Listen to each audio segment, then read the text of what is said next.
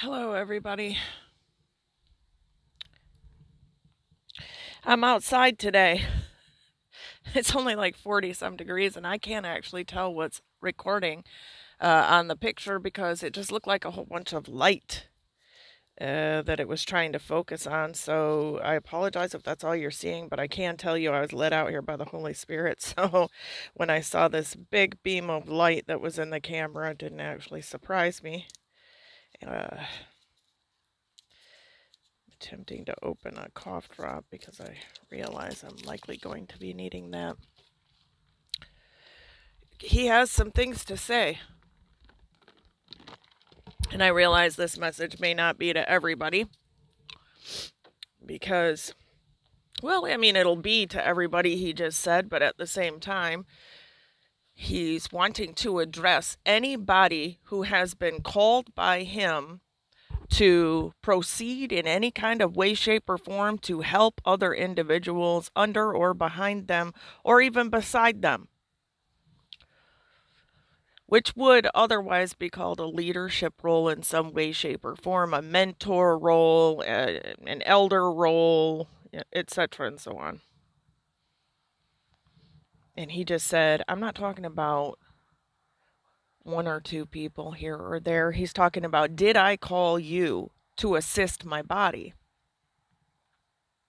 Because if I called you to assist my body, my desire is that you will be affecting more than one or two people, because he does not call people to leadership to serve his entire body, the entire body of Christ. There are people he has called to serve the entire body of Christ. Wherever he has need, you go. What he has need of for you to speak, you speak. You are moved by the Holy Spirit. He said, let's stop right there. I have a lot of my people who are moving themselves. When I initiate a move, they're either ignoring me or they can't hear me, and yet they're initiating their own moves. So he said that's something that needs to be addressed. Whose topic are we preaching on? Are we listening to the Holy Ghost and what he has to say and what his topic is? Because I can tell you, as he pulled me out of all these other people's Zooms and meetings and lives and all these other things, he says, now we're going to deal with just what I want to talk about, Janet, because I have very few vessels who will do that, like this admonishing today. Many want to speak on the positive, fun things that they want to explore of me. And do you know that my very own leadership boxes me in because they're only coming after what they want to receive from me? From me. That's all they want, is what their topic, what interests them, what they think that this is all about. And he said, I have need. I don't know if you guys realize, is what he said, that I have need of a plethora of people out there who have absolutely zero idea what a priest is, let alone the priesthood. Has zero idea of how to walk in the Spirit, has zero idea how to be sanctified and consecrated unto me, and really doesn't even understand repentance. So it's quite presumptuous of you to jump to the conclusion that all I am doing is trying to prepare the upper echelon of a priesthood. I was listening to two things this morning before he came over me so heavy that by the time I got done with the second video, he said, you and I are going to speak outside. He won't even let me do this inside because of how very, very upset he is about this, because it's going to be very loud, and there are other people in the house. One video that was sent to me was on Yeshua is about to catch people up. There's going to be a catching up of those who are ready. He's going to catch us up. He's going to recommission us. He's going to transfigure us in different ways, and he's going to put us back down on this earth to do the Great Commission in the final and big fat harvest. That was really good. But again, that video was talking about walking in the Spirit and how there's a need for us to be walking in the Spirit now, before we're trying to test out our sea legs with something we ain't never done before, because now all of a sudden he's caught us up and we're expected to be moving in the Spirit, which we were called to move in here on earth already. So that frustrated him a little bit, but he was very, very pleased in Camille Hendricks because she's the one that brought that forth. She did what she was called to do. And then I watched Doug Barrett's video, and I watched and I watched and I watched, and he got more and more upset. He said, Janet, revelation is just revelation if they do not know what to do with it. If they cannot understand and it's not translatable to the majority of the body by far and wide, it is pointless. So your job, child, as well as the rest of my leadership's job, is to break it down into bites that they can handle and do and apply. He said, revelation is revelation. How many people have the book of Revelation and still don't know what to do with it in this time and age? Revelation is just revelation, sweet child. Unless you're going to break it down into bitefuls that the people can chew on and apply, it is pointless. And then Doug said something else while the Lord was working up his message here. And he said, Paul was the Pharisee of Pharisees. And he said, bingo, that's what I'm talking about. I got a lot of Pharisees that are called and chosen who are simply doing their own, what they want to do, what they think should be spoken on, and they're not actually being led by the Holy Spirit right now. He said, do you know I have need of teaching? I have a great need of teachers in this earth. And do you know that many of them want to be prophets, apostles, even pastors or evangelists, but very few of them want to teach. And they say this to my face. I don't want to do that because there's high accountability to that. He said, do you think there's not high accountability to any office I call you in, which is why I'm going to admonish all of them right now. I have a need for teaching. If you're an apostle, you ought to be a teacher too. If you're a prophet, you ought to be being led by the Holy Ghost. So let's start talking about whose topics are we talking on right now. If you're a pastor, you ought to care about my sheep, and you ought to be feeding them bitefuls that they can digest and heed. If you're an evangelist, do you or do you not have a heart after me to absolutely love and honor me and to sit at my feet and serve me, because I'm not seeing this being done, because I got a lot of people who are out there wanting to teach. He said, but what I'm seeing is preaching. Let me preach to you what these downloads I got from Godward. They're doing is preaching them. There is absolutely no ability to apply this to the people's lives. They do not have someone who's walking them from point A to B to C to D, all through it, leading them as I lead them. When I teach, I mentor them. So he looked at me and he said, your messages, every one of them, I told you from the beginning that I was going to have you ABC 1, 2, 3 easy for people to understand. Now, whether they're going to step into that and walk into it is on their own. That's for them and me to walk out. But you're going to make it as clear as possible for these people to use it. Otherwise, I have no need of anything that you're going to do in this earth. He's very clear about that. And he says, I say that to every one of my other people who are out there making videos and posts right now. If you are not going to walk them through the process of how do you walk in the Spirit, how do you do these things, it's pointless for you to be preaching on the topic of what I've revealed. He said, because what you'll find is a whole bunch of people going, yeah, he told me that the other day. What you will find is that you're preaching to the people who are already getting the same messages from me. They're only getting an affirmation from you. I have no need of that. He said, Janet, I can do that on my own. So why are we going to preach only to an upper echelon of people who are already walking in to a certain degree what they ought to be? How about we start leading them and walking them as my leadership that I've called forth? How about we start teaching them how to do the things that you're bringing forth in Revelation? And he's speaking to the whole of his leadership right now. And I looked at him and I said, we have done some of those things before. And he said, yes, we have. And we intend to continue to do them in your life, Janet. One of the most highly controversial posts that you ever put out, child, was the one that you actually helped them come to me in the holy places within. It was meditative. It was chewing on the Word of God. It was welcoming the Holy Spirit to come in. And that scared people. That ought to tell us right now that we have a problem in the body walking in the spirit. Remember what Camille Hedrick said today. She said, I'm going to call them up. And she said that the spirit realm was overlaid around me and I couldn't see it and it couldn't be seen around me until the Transfiguration Mount when Moses and Elijah were seen, but they were with me the whole time. He said, that's what I need people to be walking in. Can you see in the spirit realm? Can you walk in the spirit realm? Because if not, child, we have a great need to show the people how to do it. He says, I want to know who's revealing that information that I've given to them because they're walking in it with me. That's what I attempted to do with him that day, was to show you what I was seeing, to tell you with my spiritual eyes that he's given me through the mind and eyesight of Christ, with the prophetic, to show you what he's actually offering. And the people who were not afraid and took his hand and went forth to see whatever he was going to reveal to them, they received. The people who were frightened received not, because they shut down and they put up the walls. They're terrified. They're terrified of words and experiences they may or may have had in the past. He said, I can't work with that. Y'all's going to have to do something about this spirit of fear.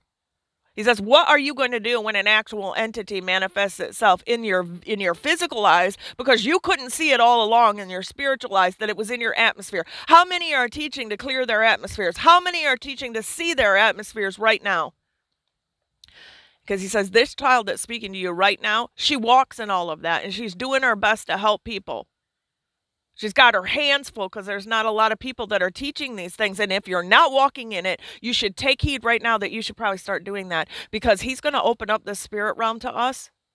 He's going to catch people up. He's going to open up the spirit realm to us. And if you don't know how to walk in the spirit realm, you will be overwhelmed. If you don't know what these entities are like now in your spirit eyes, in your spirit senses, you better learn, because you're going to be overloaded when everything comes about. So how many, he just said, he's over me. So how many of you are teaching my children to be prepared for that?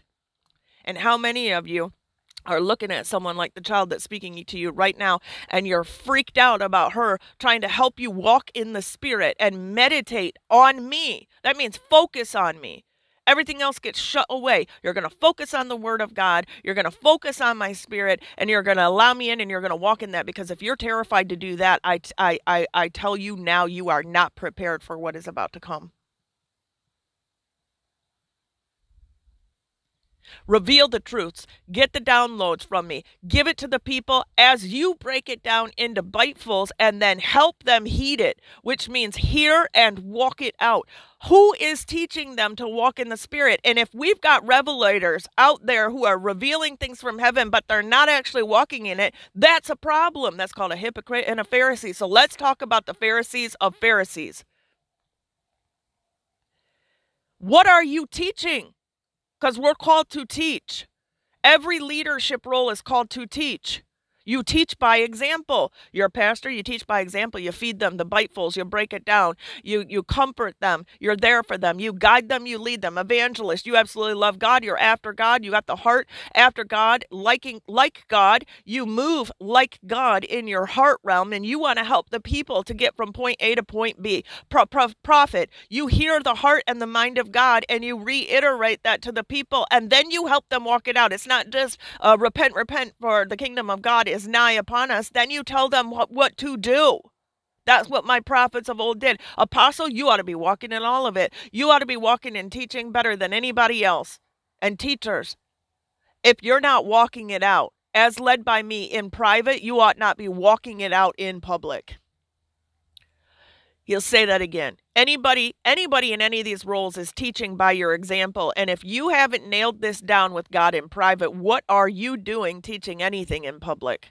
To the degree of whatever it is that you're teaching, you're held accountable for it already. So you best make sure that you were taught by the Holy Ghost and led by the Holy Ghost to now teach the others. This isn't teach on the fly. He is very serious. Teaching is one of the highest offices that he calls pretty much everybody to walk out, because it's a witness. Because you're turning around and going, what he did with me was this, and how it was successful is this, and what you can gain from it with him in your relationship and productivity in the earth is this. That's teaching. I have witnessed more dead atmospheres from chosen people than I care to recently. And I'm so glad he actually pulled me out of a lot of stuff, because I actually see that the Holy Ghost has been welcomed into some of these situations when I come there with him to witness to me what is not working and what is dead and what is led of man. And that devastates me. And then usually he's trying to use me to turn it around and make it beneficial. But he's pulling me out of all that stuff right now. He said, I called you to be a bridge. I called you to be a communicator. My son is a communicator. He is a bridge. Everybody comes through him to get back to me. But I'm pulling you from these things because I have some things that I want to tell you alone. That's no one else's topic.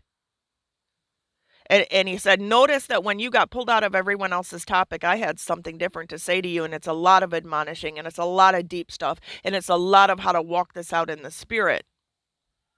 It's a lot of what I actually expect from my leadership unto the body of Christ, who is blind and deaf spiritually. They're walking around blind and they can't hear spiritually. They're not hearing what the Spirit of the Lord is saying, and they cannot see in the spirit realm because they're either ignorant to how to walk in it because my people aren't teaching it, or my people know how to do it, but they're keeping it for themselves. They are not freely given something and freely giving it out. They were freely given something by me, and they are not giving it out to the rest of the body of Christ. Oh, do you have to pay a special fee to be a part of this program? Because you can't get this information unless you're a Patreon member, or unless you're part of this teaching program that I've got. You've got to actually put a fee into this. He says, I'm going to address that right now. I never did that. I never did that. If we cannot trust him to pay our bills while we freely give out, walking life out as Yeshua, we're walking something else out. He didn't charge anybody for what he had to give of information that could save their souls in one manner or another. You never had to pay for a relationship with Christ. You never had to pay to learn the things that were freely given of God. What are we doing? He told me that when I get you out there and you have a name that many people are coming to because they have heard of your relationship, the two of us, and they know that you want to help them. You want to deliver them with me. I called you to deliver. You're going to deliver my message. You're going to deliver my people. We're going to have a sliding scale of whatever those folks can afford. If they can afford a penny, that's what they're going to pay. If the brother next to them can afford 20 cents to get them in, that's what they're going to pay that day. If they can afford $2,000 and I'm calling them to pay $2,000 to pay for some other people, that's the way it's going to go, because that's the way my kingdom works. Yes, we have to pay bills. Yes, we have to pay for the electricity and all of the utilities to rent a place, etc. and so on, he said, but that'll be taken care of by the kingdom. By far and large, he's going to actually want us to be paying for the full of those people to be able to come in some way, shape, or form. Those that he calls to take care of it. I'm seeing man's kingdoms built down here. I am seeing man within the church build their own kingdoms. Let me speak on what I want to speak on. It's not helping the body. There's a disconnect. He says, I'm watching people preach instead of teach, and there's a disconnect. The people are listening to the words come out their mouth, and they have no idea how to apply that in their lives. He said, how is that helping my kingdom? What that's really saying, he just said right now, is that I'm giving you stuff that you are not actually working out properly. I expect that I'm going to give you a big old chunk of meat, and you as leaders are to break it down into smaller sections for my people to be able to chew and to walk out, to apply. If they can't apply it, then you're doing nothing more than being a sounding piece, a one-trick pony. You are doing your own little show. And what you'll get is like-minded people who are like, that's what he told me the other day. Amen, brother. This is the truth. And they're already walking in it. So how are you helping them? Oh, he's very serious over me today. And you'll see that there's more first person that he's about to speak than it is even going to be me. He has need for, what did he say to Peter? Hey, first he said, hey, Pete, do you love me? First of all, what does that mean in God terms? Obedience. He's got a whole bunch of called and chosen people who are out of obedience with him, who believe they're in obedience with him because they're doing religious works. Religious works, this is religious works. Anything that seems to be the topic of God, what God might want to talk about, what God might have to say, what God has revealed, what God did he pray, etc., and so on. But it's all done outside of the lead of the Holy Spirit. And he said, you think I'm not going to talk to you guys? I'm going to drop information in you, even if you're not on my topic, even if you're not doing things I want you to do, because I'm not going to revoke those gifts and I'm not going to not have communion with you. But you box me in because all you want to talk about is your topics. Woo, he is upset. I started my day out with him. Actually, I ended my night out very, very sad last night. Started my day out with him saying, I'm thinking that I'm probably just going to paint today. Not going to do much of anything. And then all it took was for someone to share one video and someone else to post another video, and he's got a lot to say. He said, Pete, do you love me? That means, Peter, obey my commands. I'm your commanding officer, not Satan, not you, not your soul. That was the fault that Peter had when he said, be this far from you, Lord, you're not going to die on the cross. He became Satan. He said, no. Satan was not speaking just to him. He had already been speaking to him through his carnal flesh, and his soul latched onto that, and then he became the title of Satan. Satan is not a person. It's a title. It's anybody. It's any person that fits it. So he became Satan. He said, I don't mince words. When I said, get behind me, Satan, I was talking directly to Peter. You get behind me. You don't get behind what that guy wants you to say. You don't get behind the spirit of this world and what he wants to do. You get behind me. You support me. You support me in the kingdom work. That was Pete right then and there. So he's saying to all of us, you get behind what I want to do or I'm not going to use you no more. You'll watch other people excel and take off with me because they're going to be humble. I got a problem with pride in my church right now. It's a pride that they are clueless about because they're clueless that they're not even on my topics anymore.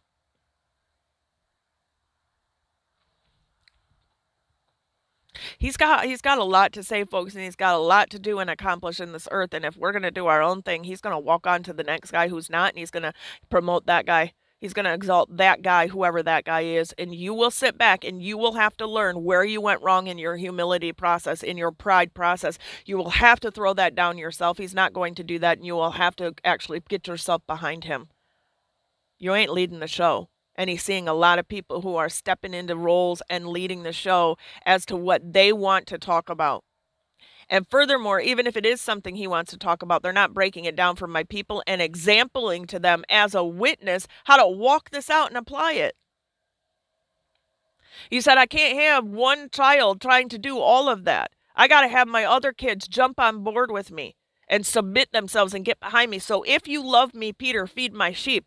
He said, I'm seeing people get a 5-course meal unprepared. It's all in the raw, dumped to them in revelation by me, and they're not refining it down to make it an acceptable meal for my people to be able to chew on. So my people can't eat. My people are not eating. My people are walking away from a lot of these videos and posts and things going, I hear what they're saying and I have no idea how to apply that. That's a problem, folks, because then we're not actually feeding his sheep. And roll it back, we're not even actually obeying him, because if we actually loved him properly, we'd obey his command. What is his command? How is he leading you? If he's not leading you, what are you doing teaching and preaching out there? We have got to be led by his spirit. I didn't get to just get up today and speak on whatever I wanted to speak on. He said, here's what I'm lacking in the church, the actual correction. What did I call apostles to, Janet?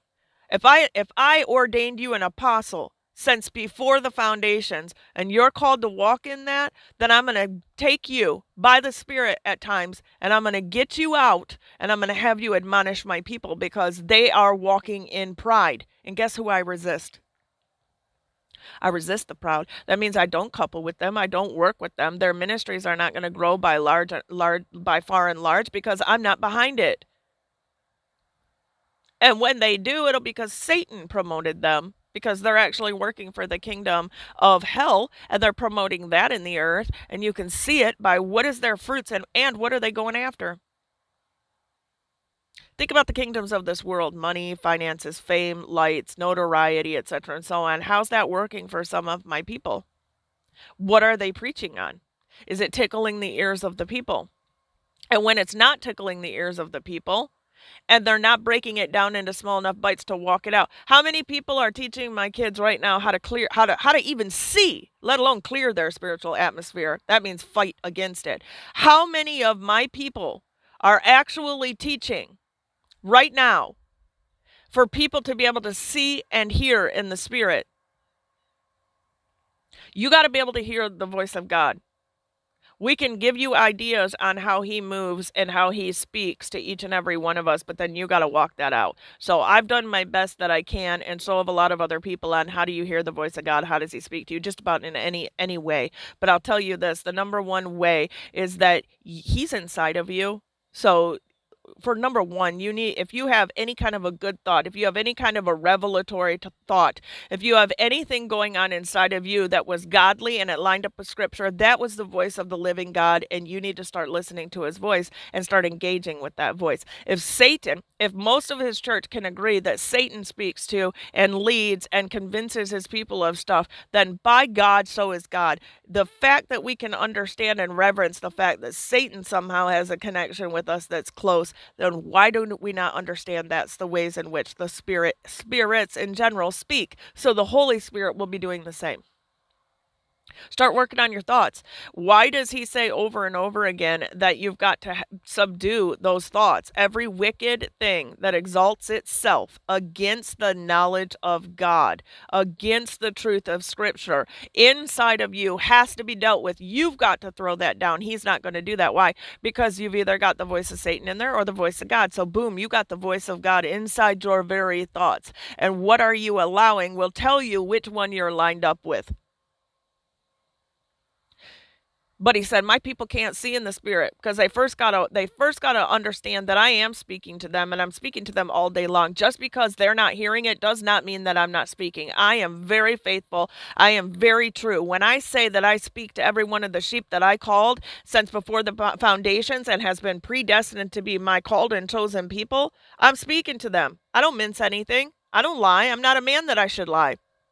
I don't change. If I spoke to one, I speak to them all. So they have got to solidify that. Just because they're not hearing me does not mean that I am not speaking. What it does mean is that they have a problem dialing in their radio receiver. Now, there's a lot of reasons for that. He just said, sin, number one, doubt, fear, unbelief, pride. Those are the four big ones that stop people from being able to hear. Are you doubting that he's speaking to you all day long? And I'm talking about like every minute. Like every minute of every day, he's trying to convey something to you. Do you actually believe that? Do you fear the voice of God speaking to you, that he's in your business watching you all day long? Because you shouldn't fear that. You should be comforted by the fact that he is searching inside your soul all day long, trying to find ways to connect to you. He's not searching just for where your naughty bits are, your ugly and dirty darknesses that he's got to clean up. He already knows all that. He's trying to find ways to connect to you where you're going to get it. Oh, I get it. That's him. He's trying to connect to me. So don't doubt that, and don't be afraid of the voice of God, okay? We have too many of people in the church who are afraid of God. He's not to be feared in the way that especially if he's wanting to reconnect with everyone, he just said. If I'm wanting to reconnect with everyone and save them and pull them to me and clean them up and get them back to the image I made them in because I love them, then don't be afraid of me. Unite with me, connect with me, have communion with me, honor me, revere me. And that's usually being respectful and having a conversation with him about things, being honest. Don't try to cover it up. He already knows what the truth is. Don't try to weasel your way out of it. Admit it. Lay it all down. Fear, doubt, unbelief. Do you even believe that he's speaking to you every single day, all day long, trying to find ways to connect with you? Because it's pride to actually be an unbeliever. That's exactly what the fallen one put into us. Why? Because that's what happened to him.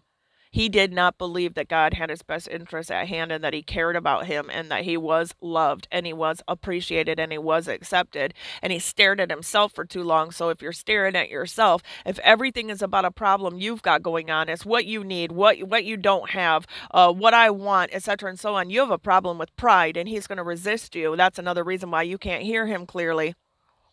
You got to do something about yourself being promoted on the throne. Ask me how I know any of this stuff. He slowly walked out all these things with me. Some of it I jumped on right away and was like, well, How about you and I both reveal pride wherever it is, because I want to do something about it. Because if I'm going to exalt pride, I'm not exalting you. And I have a problem with that, because I don't have a life in this earth that I'm seeking to do something with for my own pleasure or for my own needs. So there's a lot of reasons why people can't hear him. If you can't connect with hearing that he's speaking to you in all these different ways, how will you step into seeing in the spirit realm? Because he said, I do things in an order. How many people are going to get freaked out if I immediately open their spiritual eyes without them being able to hear the Spirit of God lock onto me, know me, and be able to trust me in the spirit realm when everything else is being revealed to them around them, and they have no idea to the extent of exactly what has been operating around them? He said, my realm is layered right over your realm. So as Janet's out here in the field right now and recording this, there are spirit beings walking all around this field that you can't see. Now, if I turned on the spiritual vision to be able to see every single one of them, and she's right, she's looking at that little cedar tree that's in front through these trees right here. There's a whole bunch of my angelic walking back and forth in this field, absolutely enjoying all of this. You can't see that with your earthly eyes. You have to see that with your spiritual eyes. How many are teaching my people how to do this? Because they're ready, because they can hear my voice already, and they're ready to walk in the spirit realm. He said, I don't have very many people teaching the spiritual sight, because the people have to be able to actually hear and trust me and be in a proper place before I'll open their spiritual sight in those ways. And this child has spiritual sight, but she's not seeing it with these physical eyes. You too will not see it with these physical eyes until I line up.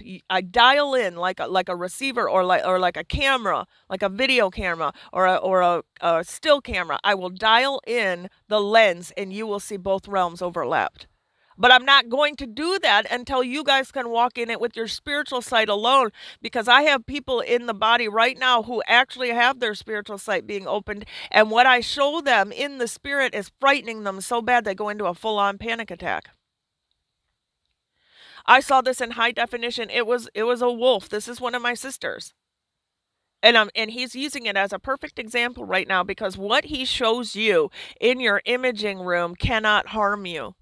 What he shows you of the spirit realm in your imaging room, in your imagination, in the visual aspect of how your mind, the mind of Christ, works, he's not going to allow something to harm you in that area. But if we're going to go into a full-on panic attack by what he shows us, we're not ready to see the more than, which would be the dialing in of the lens that goes and puts this realm wrapped straight over with the spirit realm. Both.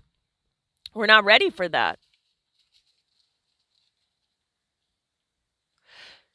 He said there's a difference between what I show you in the spirit and a spirit popping in and manifesting in your life in front of you in this realm.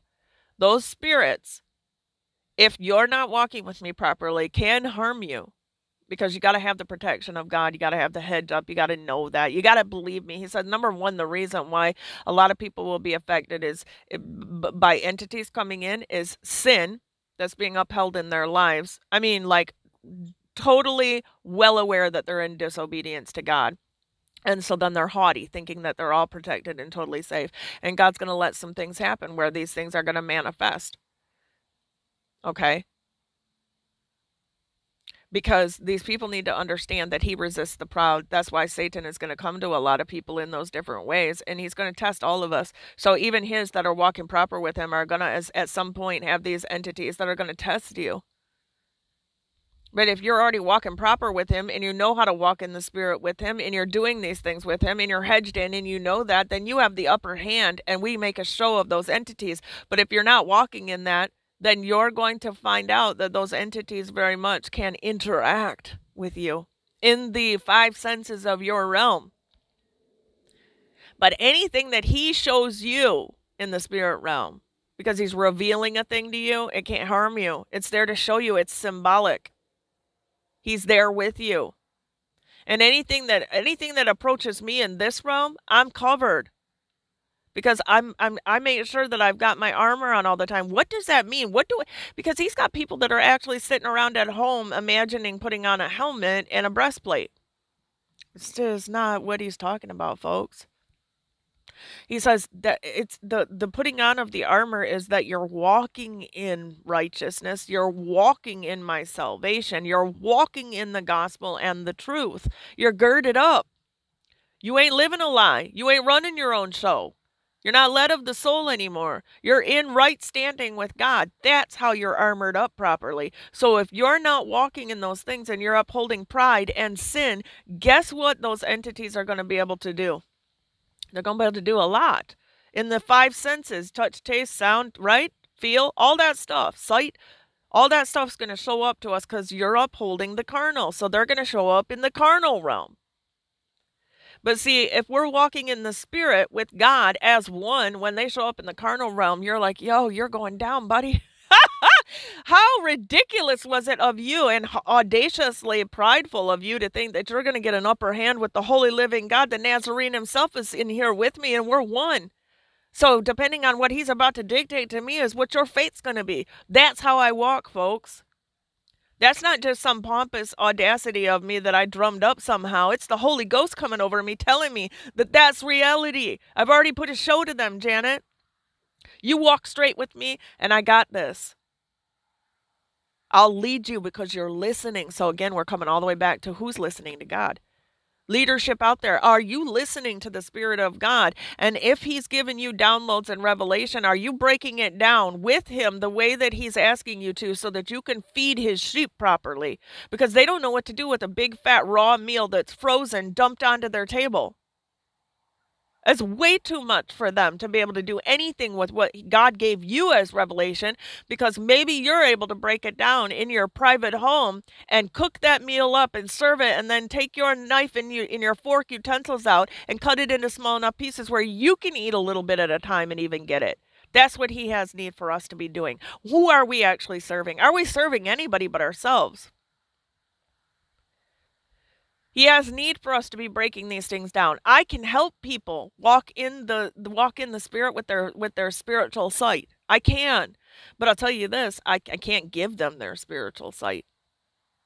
Christ gives the spiritual sight. But as he starts giving people these visions and these spiritual sights, then I can help them start to move in the spirit, where it's not just a visual that's given to you by the Lord in a revelation, but now he wants you to actually access the moving, living chess pieces of the spirit world that's operating around you in your homes, at work, in your car, at the grocery store, and you can see with your spiritual eyes the beings that are walking around and who needs help and who doesn't and all that. This is stuff that he walks out with me. I don't talk about it much because he says we have a problem with competition in the church, where people start to beat themselves up because they can't do this, that, and the other, and then they start doing the work of Satan in their own lives. So now they're not even helping themselves at all, because now all they're doing is looking at everybody else who can do all these things with God. He said, Janet, when did I ever say in scripture I'll only do certain things with certain people?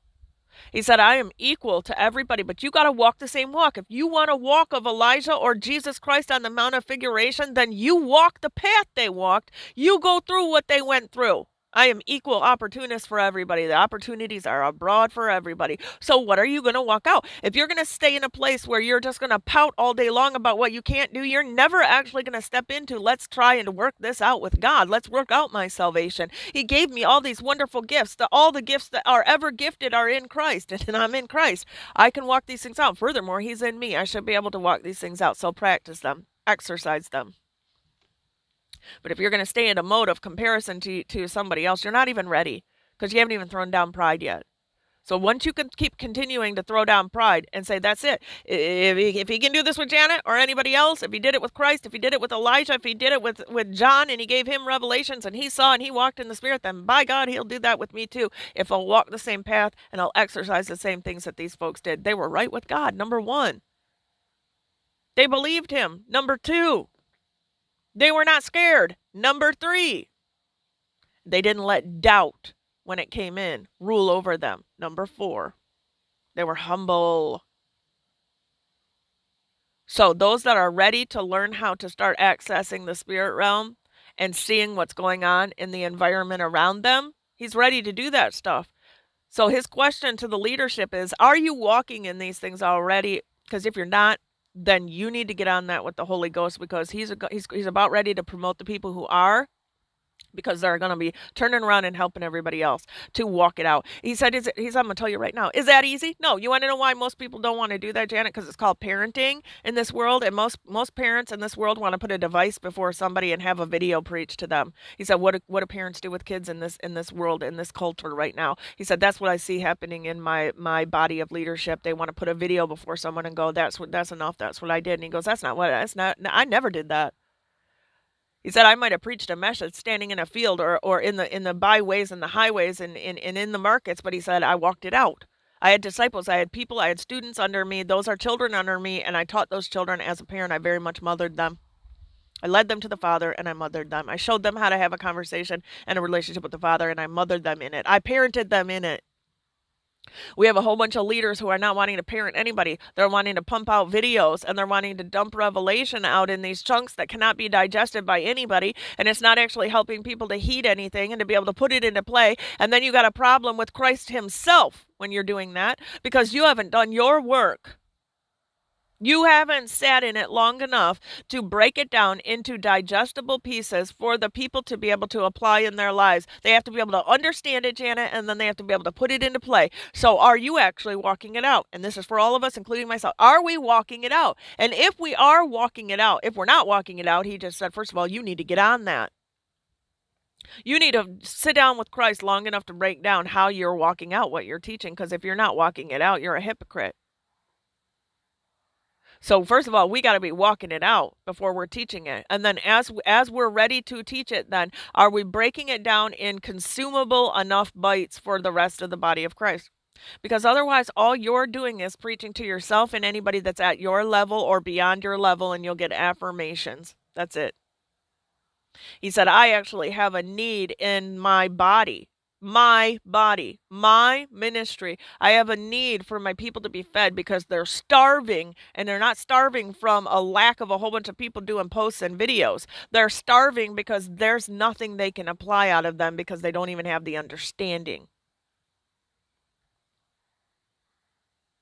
So I realized that this, like I said, he's speaking what he has need of to speak into the church right now. And right now he's admonishing any one of us that's in a leadership role that is not actually helping the people to understand these things. And I'll tell you right now, if people are wanting to reach out to me to want to know how to see in the Spirit, I cannot work with you to see in the Spirit unless you can tell me that you hear from the Spirit of the living God in your day-to-day lives. Because you're going to have to hear him, and you're going to have to not doubt that you're hearing him and not be scared that you're hearing him. You're going to have to not be scared of the spirit realm. You're going to have to absolutely have trust in God and know your relationship with him and be confident with him and all of that. So I'm going to move most people back to please walk out the hearing God. He's going to speak to you in any number of ways. This whole place is his. It's a simulated realm.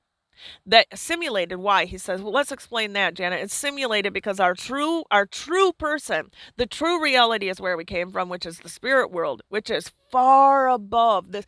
Folks, if you plug into the spirit world, we're all plugged into this realm because we have a body. If you plug into the spirit realm, it's like going from the, and forgive me, electrical current people, but it's like going from the 120 or whatever, electrical wattage and amps to 220 or whatever it is. You're jumping up in that realm to be able to understand concepts and senses, like our five senses. Oh man, there are so many senses more than I mean, it's like color has taste and sound over there. It's so many things are layered so much more. That's our real realm. This is a simulated realm because number one, we were put into a physical body. And he made us a place that's similar to the way that he has a layout of heaven. But it's very material and heavy and dense so that we could tactilely experience what this is like. It was supposed to be beautiful and totally not grayscale like it is. I mean, you look out here right now and you see greens and browns and some grayish blues. And that's about it. His realm is like high definition video games compared to this. I mean, it's just psychedelic colors. So it's completely different. This place is a broken simulation at that. It was not like this when Adam and Eve were first walking in the physical realm. And yet it went all dark and it went all void. The first books of the Bible talk about this, okay? So God, it has us in this broken down realm. It's hit up. It's broke. It's jacked up. So it's not what it's supposed to be like. It's got evil running around in it because we wanted to step into something that had both good and evil. Do we understand that? We wanted to step into something that we would be able to have to choose between good and evil. So guess what's running around us all the time? Good and evil. That's why you can see the idea that God had for this place, but you're like, this is not it. This is not what heaven looks like. It is this grayscale compared to, yep, in every way, shape, and form, he says this is a broken simulation. If this is a broken simulation, then you need to understand that what you're seeing here does not operate fully like it should be. So you have to understand that you're going to have to throw down the fact that everybody wants to believe this is real reality. It's not. This is a simulated broken realm. Your real reality is where you came from. First, you got to solidify that into your lives that this ain't it. And everything in here should scream at you, this ain't it. You ever sat around with God and go, man, I don't feel like I fit in, and I just don't feel like this world is like what it's supposed to be cracked up to be. I don't like this place at all. Exactly. It's broken. It's jacked up. It's hit up. It's bunk. It's fallen apart. It's crooked. It's got evil and it's got good. And you were supposed to choose the good. You were supposed to choose holiness and righteousness and then leave the rest behind. It's going to be a continuous walk while you're here, he said, because you got evil all around you. He said, but I already put a show to all that. I already put a stop to all that in my own life, and I'm in you. So let's put a stop to that. Let's start walking in the spirit realm. So then you got to go, nobody's really teaching me how to do that, God. And he goes, hello, that's what I'm here for. I'm the Holy Spirit. I bring you into all truth. And the truth is, this realm is just a simulation. You need to start walking in the real realm. So how many of his children leadership out there are teaching people how to do that, how to walk in the spirit realm? And if you're not doing that, he's going to say it again. If you as a leader are not doing that, then you know what your homework is with God right now. And I didn't have anybody but him to teach me, folks. I just had to believe that anything this realm showed me that was possible, I'm talking movies, music, plays, books, any of that, scripture, all of that, what they walked out, I just start believing that all that stuff's actual. And he's like, yep. So why aren't you walking in it? And I'd be like, well, I'm not sure how. And he goes, well, let's practice. Let's start somewhere. Get your butt on the bike. If you're not even going to get on the bike, how can I teach you how to ride it? So he started walking with me. He starts, saying, close your eyes. I want you to tell me what's in the room. I want you to shut down this world. Tell me what's in the room. So for me, that's how he started walking with me in the spirit realm. Because he's like, this room is full of beings in here right now. He said, but he's going to have them pop in and out, meaning like now I got to tell him how many are in the room, how many of his angels, etc. and so on. Okay. But he didn't do any of that. Note that he had to have a conversation with me to do that. He had to have this conversation where he's like, this is what I'm going to do. This is how we're going to practice it. I had to hear him first, so I'm going to roll it all the way back. If you as leadership are not teaching people how to hear the Spirit of God, we need to roll this back to everybody does. Start practicing it with God. Do you have because he says roll it back further again. Do they have a problem with the 4 top ones, Janet? Pride. Are you walking in pride? Are you scared? Are you walking in unbelief and doubt? Because if those things are going on, you're not going to hear the voice of God very well. Because he just said, why? Because you're entertaining the devil. Fear, he didn't give you a spirit of fear. So number one, if you're scared, you're entertaining his enemy.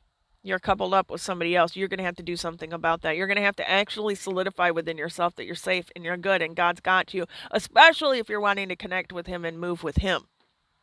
Who's more powerful, God's spirit or the enemy? Greater is he that is in you, right, than he that is in the world, the spirit of the world. So you have to start believing those things, and then you have to say, my dad wants me to walk in the spirit. My dad wants me to see him in the spirit. My dad wants me to hear him in the spirit, and I'm going to do these things, and if he wants that, then I'm covered. I'm good, and he's got angelic all around me to help me with this. How many of his kids are helping people with that? He just said right now, how many of you guys are having seminars and things like that to learn how to walk in the spirit where you're walking it out step by step? And he said, furthermore, that's what we were doing in that meditation video that frightened half of my people. In some way, shape, or form, they had the big 4: pride, fear, doubt, unbelief, all operating in that situation. And he said, if you're going to have those operating, you are by far and large not going to get what I have for you. And I resist the proud, so you're not going to receive very much of anything at all. We have to actually believe the truth of the scripture. That's what it means to walk in the spirit. It means you're walking in the truth. My father said that he's high above all principalities and powers, so why would I fear anything that I see either? So then he started working with me on seeing in the spirit realm, not from these physical eyes, but seeing from my spiritual eyes. I wasn't afraid anymore, folks. What what do I have to fear, right? Why are you going to fear any of that? Fear the one who can actually kill your body and your soul, putting it into hell. Which really means this. Why would I fear that guy then? Because he's for me, not against me. So I'm not going to fear him in the way that other people fear him. The only time I'm going to fear him in that way, being scared of him, is if I'm going to blatantly walk in rebellion and disobedience to him because I'm that pompous to do so. Then I'm going to sit back and say, Janet, you realize he's going to give you sow and reap right now. He doesn't want to, but and that would frighten me. Hello, B. Are you coming to say hello to the people? Which reminds me, nothing is by accident. We're in December, folks. It's like a high of 40, and you just saw a bumblebee. I hope it was on the screen. I hope it captured all of that, because to see that bee in this weather is unheard of at this time of year in Michigan. But what he wanted me to bring up is that I gave her a visual a long time ago. The company of Deborahs are going to step out.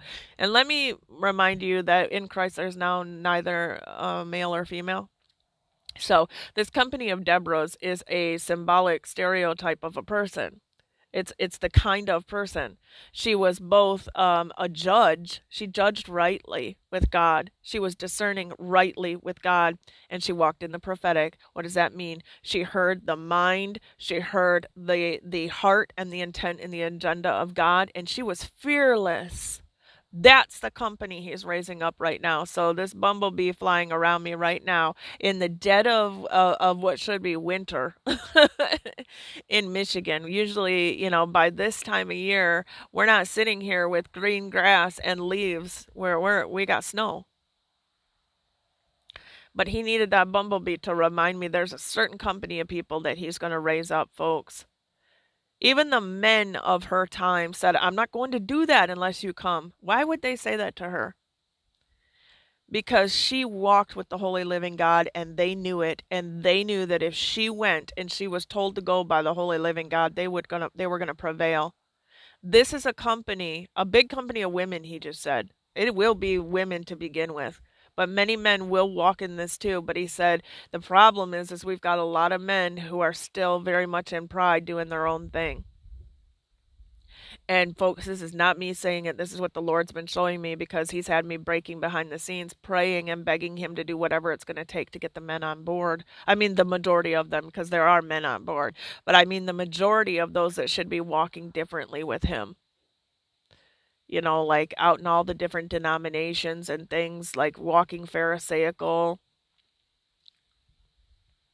Because I saw something that Jamie Walden posted today, and it was like this astronomical percentage of if the husband, if the man gets himself on board, usually the family falls in line really quickly to getting on board with God too. Women, much lower. It was much lower on that spectrum. So we need the men of God to get right with God and to be humble before God and actually be moved by his Holy Spirit, and to believe in these things, to believe in hearing and walking and seeing in the spirit realm. Because folks, we're going back to that. I want you to sit for a second and understand we're going back to that. At some point, you're going to step back into that once you step on the other side. Even if you're going to be thrown into hell, you're going to step right back into the spirit realm. And it's much more real than this. If you think you've experienced pain in this life, you wait. You wait to see what you would experience in hell on the other side, or the lake of fire. But likewise, heaven is going to be so much more than we can even fathom that we would experience in sensations, and the translation of those sensations into our understanding and experiences over there. Incredible.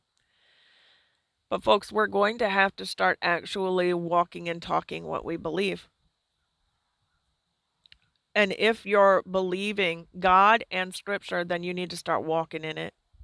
If you're not, I'm talking to everybody. Definitely, though, talking to the leadership, because if the leadership isn't walking in what Yeshua walked in, how are you going to do the greater? And how will you even teach the rest of the body what the greater is? Yeshua saw in the spirit realm. I still haven't even walked in what he's walked in yet. I haven't translated myself straight through a crowd of people with the Holy Ghost helping me to do all that. I haven't done that yet. I haven't raised the dead yet. Those are the average works of Christ that books couldn't even contain, that he did so many. So those are the works he already did. If he already did them and I'm not walking in them, then I need to be practicing these things. I have stepped out and tried to raise the dead with God. Thus far, it did not take. I'm pretty sure I have more to learn.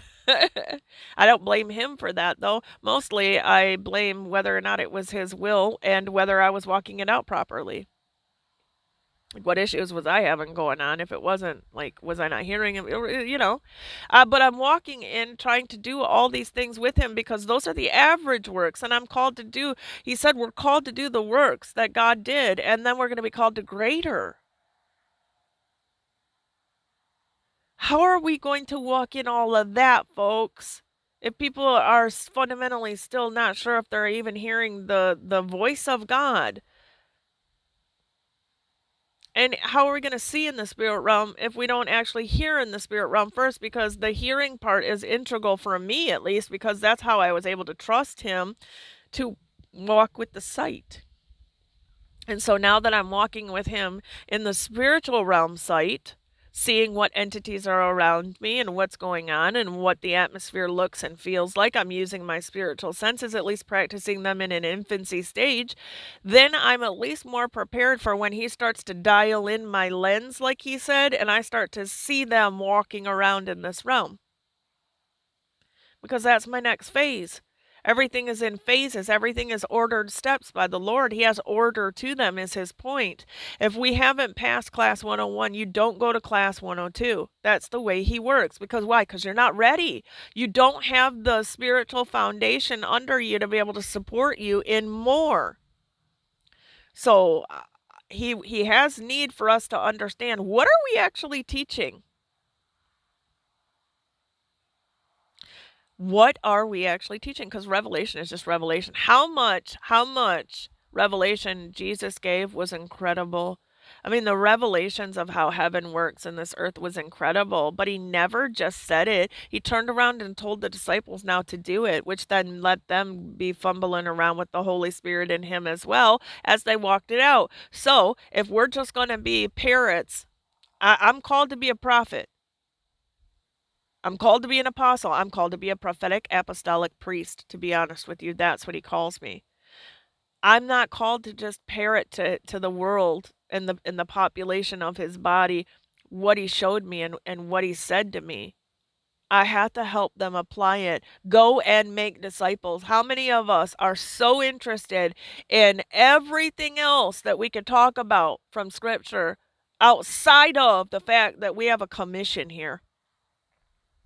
Everything that I bring forth, it has a bearing on why am I even telling you any of this? Because we have a commission, sir. It's called a great harvest, and my bud is supposed to be busy with you, helping to pull this harvest in with you. And he said, do people realize that that is when you're feeding them and bringing the revelation and the understanding to them, that this is feeding my sheep. This is pulling them in from where they were starving, where no one was feeding them. This is, if you love me, feed my sheep. We are on a great commission. It's not just to bring the good news to them with a handshake. Hello, this is Christ. You need to repent, etc. and so on. Then tell them how to walk out repentance. Then show them how to walk out the sanctification, consecration process. Show them how to walk out discipleship. Show them. You be a witness. Witness to the world Christ. That's what it means. It doesn't mean go door to door knocking with a pamphlet. This is what he has a problem with right now. This is what's going on in the body of Christ right now that needs to be rectified. What are we, who's actually leading the show? He keeps saying that to me. Inside Door Vessel. Who is leading the show? Because I got a lot of one-trick ponies out here who are leading their own shows. It's the put your name in the blank show.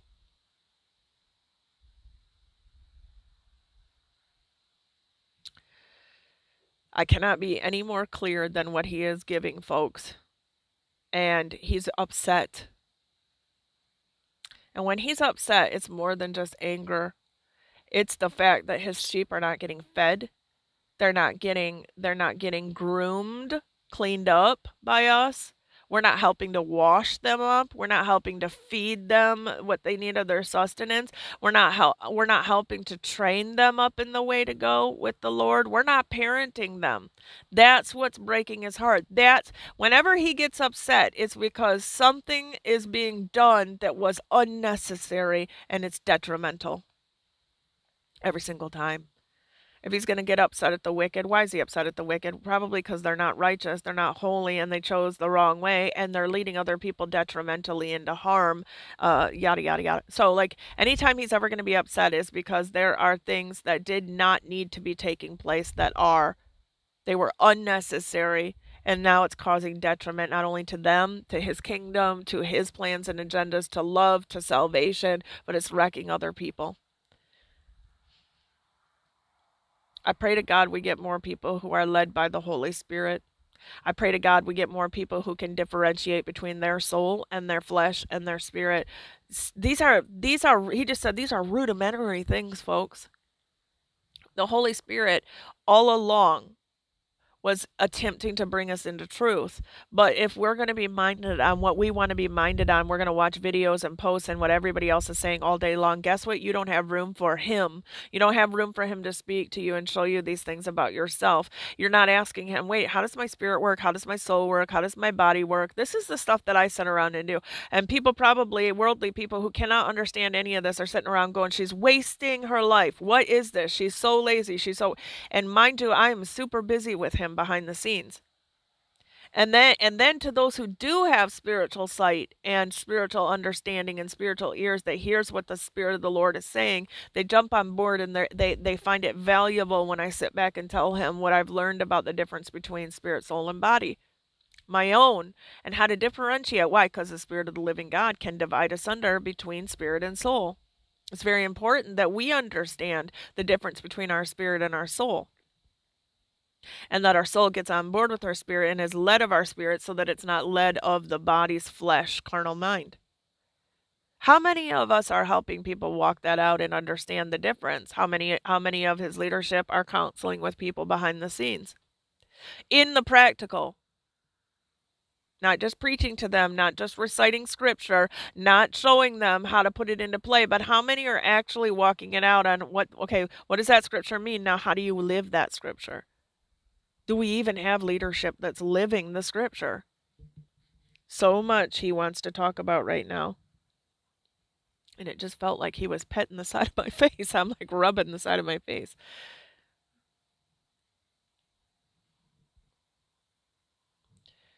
He's rebuking a lot lately, and I have to thank him for that, because where I need rebuke, he's faithful to do it, because what that means is I correct those I love. He said that. I only correct those I love. So, first of all, if you're not being corrected by him, I would think about that. Think about that. You're not being convicted of anything. Why would you not be being convicted of anything on a daily basis? Because otherwise, if we're not being convicted of something, we're not being corrected. If we're not being corrected, he's not parenting us. Why would he not be parenting us? That's a problem. Likely he just said, because you're leading your own show and I resist the proud. I'm not going to try to parent the proud. I am not the parent of the prideful. I'm the parent of the humble. So you humble yourself before me. You seek me on these matters.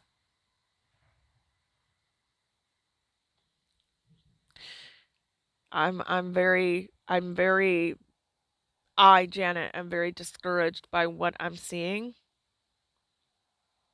but I'm also encouraged when I do see, like Camille Hendricks today, then I did see her preaching recently, and I don't know when the video was because I don't remember the date on it, but Brother Bill sent it to me, and I appreciate when the Holy Spirit actually has a hold of someone, not just to drop some revelation in, but they actually have a hold of that person, and that person is humble and is being led by his Spirit to bring forth the actual walking out of parenting the body. Because if he called you to a leadership role in any way, shape, or form, you are called to parent the body of Christ in whatever office or lane he called you in. But before you can even do that, you got to be right with him in your lane. You got to stay in your lane. You got to get behind him. So you can't be Satan. You can't be run by your own soul and what you want to do. It can't be the one trick so-and-so show. It has literally got to be you behind him as he leads you in your ways. It's those that are led of the Spirit of God that are his children. And when he leads us, when it's really him doing that, we're going to be feeding sheep. We're not going to be just preaching at them. We're not going to be just housing them in fences and barns. Pastors have more jobs than that. We're not just going to be talking about how amazing God is as an evangelist. We're going to be witnessing Christ, which means you're going to be walking these things out to the world, explaining these things, and moving in the ways of God. If we're not doing that, then I don't care what you're out there preaching. You need to slow your roll and roll it back, he just said, and you need to be doing the first works. You need to return to the first works yourself. Number one, it's prostrate yourself before the holy living God and be extremely mindful that what you are doing in the name of the Lord in ministry is very, very highly accountable. I don't do anything that I'm not sure he's not leading me in, including bringing a reprimand and an admonishing to the leadership body of Christ. Because I'm part of that, and I have to sit before every word of everything that he's saying, and I got to check myself in every area of this. But the one thing I know is that he has need of a people who have not forgotten the Great Commission, which is to go and make disciples of them and preach the good news to the nations of people and walk it out as a witness. Go and witness Christ. The two of you are one and you're led of the Holy Spirit. Go witness that to the world, that you're not running your own one-trick pony show. You are being run by the Holy Spirit of God. You are prostrate before the King and you are behind him. You're get behind me. You're behind him and his agenda in the earth. And when you wake up every day, it's not what you have on your mind. It's what is the holy living God leading you in. Because today, I woke up thinking that I was going to paint because it's been a rough 24 hours in the spirit realm with me, in my soul realm as well. And he's like, I have need to show you some things, and this is what I want you to bring forth. And I have a release across my chest right now, so I know that he has said quite a bit in this. I don't even know how long it is, but I've been out here a while. So if you want to see in the spirit realm, then you got to hear in the spirit realm first. If you want to hear the holy living God clearly, then you got to practice hearing the holy God. I sat around with him and I was bedridden. What else did I have to do? Watch TV, scroll things on social media? That would have been pretty selfish. I crossed over in between realms, half in this realm and half out, and I saw the spirit realm overlay this realm. It was pretty cool. And then I realized I don't know him the way I should. That was the clarity of stepping over. Yo, you didn't even fulfill like half your book, dude. You don't know him the way you should have. And you didn't do your job. That's all stuff I knew instinctively. So guess what I'm doing now? I'm doing that regardless of what it looks like and what it sounds like, and I'm watching people's lives change because he's actually able to get out what he wants to get out through me, not what I have. I don't have anything, folks. I can do nothing of myself. I got nothing for you. Janet has nothing for you. Janet and Jesus as one has a lot that I can bring forth because he has a lot that he wants to bring forth. But in a lot of these messages like this, you want to see, you want to hear in the spirit realm. First, you got to be a believer. You got to kill the big four. Fear, doubt, unbelief, and pride. All that has to be dealt with by you in your vessel, and you have to become a believer. As you become a believer and you uphold the truth within, then you start walking in it going, no, no, no. This is all stuff he gave us. I should be able to do this. Then you start practicing it. That's exercising your salvation. Start exercising all the gifts he gave you. He has them all. If you don't even know the gifts you have, then start practicing all kinds of different things with him and see which ones he's got inside of you that are already operating that you're unaware of. Get familiar with it. Get on the bike. Put your feet to the pedals and begin. Don't be scared you're going to fall. Don't be scared of the spirit realm, because if you're scared of the spirit realm, you're not going to be able to hear or see very clearly or exercise any of it because you're too tied to this realm. You're too anchored and grounded to the material. Your dad comes from the spirit realm. Your dad operates fully in the spirit realm. And remember, he is the high ruling one in the spirit realm. What are you afraid of? And this place is just his footstool. So what are you afraid of here? Start moving with him in the spirit realm. Start asking him to help you in these different ways. Start asking him to show you all different ways that he speaks to you in your average everyday. Start.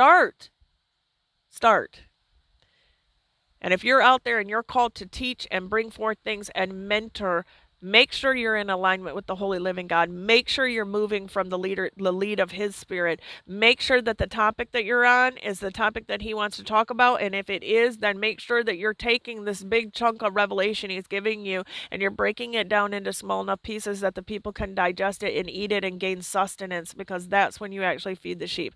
And remember that we're called to a great commission that is more than just a handshake about you need to repent and return to God. You don't just walk away at that point. We are called to go make disciples of the nations. That's multiple different kinds of people. He led and he parented people. He didn't just go stand on the corners and preach. He did not just pop out a video and say a few things and step back and go, that's good. He actually helped the people walk this stuff out. That's what he has need of in the earth. But it's going to take a humble people, a fearless people, a people who are actually believing in all of this. And when the doubt comes in, they're throwing it down because they know that that's just the devil trying to waylay them. We need a people that is killing the big four: fear, doubt, unbelief, and pride. You got to do that. You got it. Those are the bare minimum that you have to be walking in with him on a daily basis. And then you got to practice this stuff. And then you got to believe that what you're getting is good and from him. And he told me a long time ago, if you guys get a good idea of any kind, if you get good understanding of any kind, you should understand that you did not come up with that. The Holy Spirit gave that to you. The living God gave that to you, and you heard from him, and we are working as one in that area of what you just got. This is what we have need of. We have need of a humble leadership. And I've been preaching it for 3 years now. He's tearing down the leadership. Get ready. A lot of people are dying. We've seen that. He said they're going to be dying in pulpits. They're going to be dying out of ministries. I'm going to be removing them. Bare minimum, if I don't take them home entirely, if they don't cross over entirely, I'm going to be pulling them down out of their positions. They're going to be resigning left and right. He says, I'll get my will done one way or another, because if people are going to run their own show, they're not working for me. And I'm going to throw this stuff down, and I'm going to exalt those in due season that have been pulling the weight behind the scenes. Because there are certain people in his realm that are pulling more weight than other people. It's not even the weight that they were called to do on their own, but they're pulling extra people's weight because other people are slacking off. And they're slacking off in their relationship with God, is what he just said. They're slacking off in what they're supposed to be doing in private with me, walking these things out. Which means we have too much of our own shows going on down here. We have people building their own kingdoms down here, and he said, I'm not even going to have to come and wreck their kingdom. I'm just going to expose, and then I'm going to exalt the others. He's going to expose the truth. That's the only thing he does. The light comes in to show the truth and to expose the darkness. And guess what? The darkness flees from him. So wherever these people are walking in filth and darkness, it's going to be exposed, and they're going to be thrown down. And God's rightful people that are doing this with him, working their spiritual butts off behind the scenes, are going to be exalted into a proper position by him. Because why? Because they're so humble that he can use them, meaning they're out of the way. They're an empty vessel. I don't want to have to bring forth these messages, but there's something that comes over me inside of me through the Holy Spirit where he's like, I have need of this, and we're going to speak about what needs to be taking place. And then once he does, that burden is off of me, because it wasn't my burden, it was his burden, but I needed to get it off me because it was too heavy for me. But now that it's been released and now that it's been heard, the leadership, the people that he's called to actually help him parent the other people, you have a job to do. And you can only walk in what you've been walking in. You can only help them with what you've been helped in. So I would encourage this time period that we have right now before he catches us up to recommission us, get straight with him and start walking in what you're supposed to be called to walk in, whatever that is. Start practicing it with him in the private, because he's going to eventually exalt the people in private that have been doing it into the public. But if you haven't been doing it in private, you're not going to all of a sudden step into something in the public that you have there's no fake it till you make it in the kingdom with him. That's this world's rhetoric.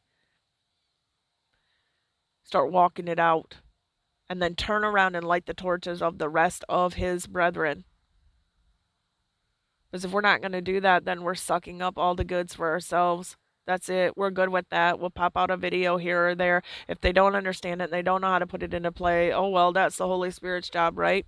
That's not what Christ walked out. That is not what our big brother and our bridegroom and our Savior walked out. That is not what the Son of Man walked out. And you're a son of man who is supposed to be following after his ways. We have a much need of humility in the church right now, in the body. And he said, I'm in the fashion right now of humbling my people. So, Father, I pray that this message has been acceptable to you. I thank you for coming over me and speaking what you have to bring forth. I pray that it penetrates the minds and the hearts of those that hear this.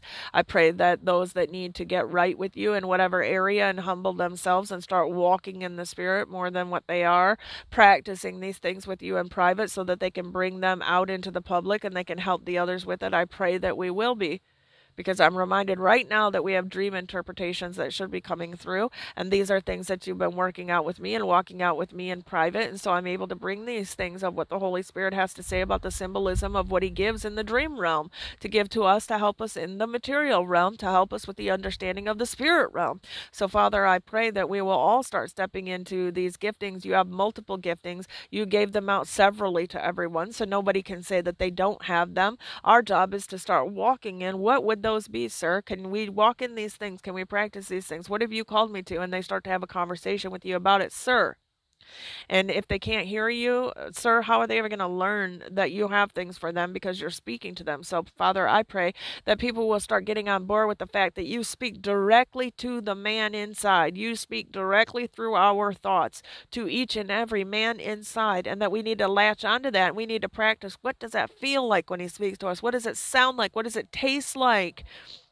We need to understand who your spirit is, Father. I pray that you'll help them to understand better when it's your spirit versus themselves, their flesh, or anything else, God. I pray that you'll help them to discern the spirit of the holy living God from anything else to begin with. And then you'll whittle that down to, okay, now is it your soul? Is it the flesh? Is it the enemy? But right now, we just need to know you, God, in the body of church. We need to be able to hear your voice clearly, but I can't do that for them, sir. They're going to have to do that for themselves. They're going to have to sit around and practice hearing your voice. They're going to have to sit around and ask you questions. They're going to have to sit around and wait for a reply and then write it down. I get this impression in my mind. I got this picture that he sent to me. This thought came across my mind. This scripture came up. And then they'll realize that you're speaking to them. I pray that they'll ask to be hedged in during this. Hedge me in. Don't let the enemy speak. Help me throw down my flesh while we do this so that I can hear your spirit. I pray that number one out of all of this, that we start to begin to hear the voice of the holy living God. And then beyond that, you start to move them into the spirit realm understanding as you so lead, parameterized by where they are, by their ordered steps, each and every individual life. And sir, where we need to be, where we are in leadership, where we need to be humbled, and we need to be admonished and reproved, because you told me before, it's not like I'm not going to give you a revelation. I'm going to give you a revelation. If you want to talk about what you want to talk about, Janet, we'll talk about that, because I want to talk to you. So, sir, I pray that we would, as leadership, understand that if we're only minded on one thing, it may not be because the Holy Spirit's only bringing forth that one thing. It may be because we boxed the Holy Spirit in to only hear one thing. And that devastated me when you said that. You think I'm going to stop talking to them, Janet, because they only want to talk about one thing? No, I'm going to talk to them about that thing, but it does not mean that they're being led by my spirit. It means that my spirit's having a conversation with them about something. But when I lead somebody, I come over them heavily like I do with you, and I will get my word spoken of what I have need of, because my needs are what matter in this earth. My will is what matters. So, Father, when you told me that we can box you in by only being minded on what we want to be minded on, and you'll still talk to us about us, that frightened me. in a good way. It put the holy fear of God over me that God isn't going to stop talking to me just because I want to talk about the topics I want to talk about, but it might not be what I have need to hear from him. It might not be about what he wants to talk about. It might not be what the body of Christ needs. That scared me. It scared me in a good way. It scared me in the way that we can be our own God if we're not careful and be a chosen one and the elect be deceived. I pray that your leadership hears that. I pray that your leadership humbles themselves before you and really asks what you are trying to say about what is most important. Because if they're not even looking at the body of Christ and what their needs are, they're going to not even go there with you about what do you have need to bring forth, God. We have to actually be looking at your body and see the destitute shape that it is in to say, whoa, there's a lot that's needed. What is mostly needed right now? And what you're telling me is reformation to the leadership. You're reminding me right now. Remember what I told you in 2020. Get ready for a regeneration of an apostolic reformation to this adulterous generation. Adulterous means you're being led of someone else. That ought to frighten all of us, Father. And I pray that the gravity of this message goes forth and that the Holy Spirit gets his will done in the proper correction of those that he loves and leads them in your ways, Father God.